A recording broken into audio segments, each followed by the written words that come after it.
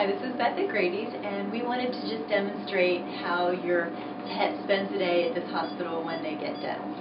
So the very first thing we do is admit your pet, and we draw blood work on everybody that comes in. We put it in tubes, and we take it to the lab, and first thing, it's run, and we get them set up also while they're waiting for their blood. We give them a nice bed and a blanket while they're waiting, and when the blood work's finished, the doctors will look it over, make sure everything's okay before they are put under anesthetic, and the doctor will give them another physical exam, and then we place an IV catheter, and they're hooked up to fluids, and they're actually on a pump that controls the amount that they get during the dental procedure or dental cleaning, and they're hooked up to an anesthetic machine. So we also have a heart monitor that they're monitored through the entire procedure. And we have a heated water blanket underneath the table, as well as a nice warm blanket to keep them warm on top. Hi, my name is Beth at Grady's, and I'm going to go over a few of our dental instruments that we use during a routine dental cleaning.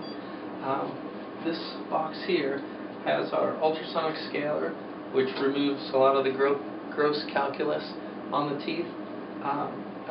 Polisher, low-speed polisher, same as at your dentist, where you scale off the gross calculus and then they polish it to leave it nice and smooth. We also have a high-speed drill, which is used during extractions. The veterinarian will use that to cut through the teeth and cut bone. The air water syringe is used for cleaning and rinsing out of the mouth. During all of our dental procedures, we like to keep paper towels in their mouth to absorb a lot of the extra water so it doesn't go down their throat. These instruments here are hand scalers, a probe, and a curette. This instrument is used to get the gross calculus, and then the hand scaler is more of a fine-tune to get into the little crevices that you can't reach with the ultrasonic scaler. So the curette is the instrument we use for root planing, which is just cleaning some of the calculus and that underneath the gum line. We also use the periodontal probe to check every tooth around to make sure there's no pockets. And if there are pockets, we chart them on a dental chart here.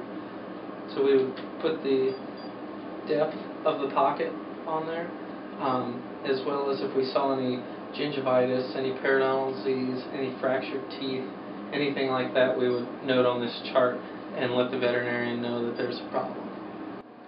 So if there is a problem, a pocket or a fractured tooth, if the veterinarian would like, we could take dental x-rays.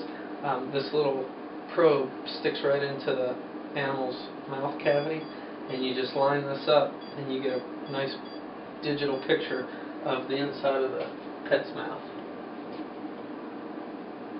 And when we're finished with the dental, we wake them up, and then we will call you and let you know that your animal did fine, they're waking up, and when they're up and walking, we'll send them home and give us some special instructions.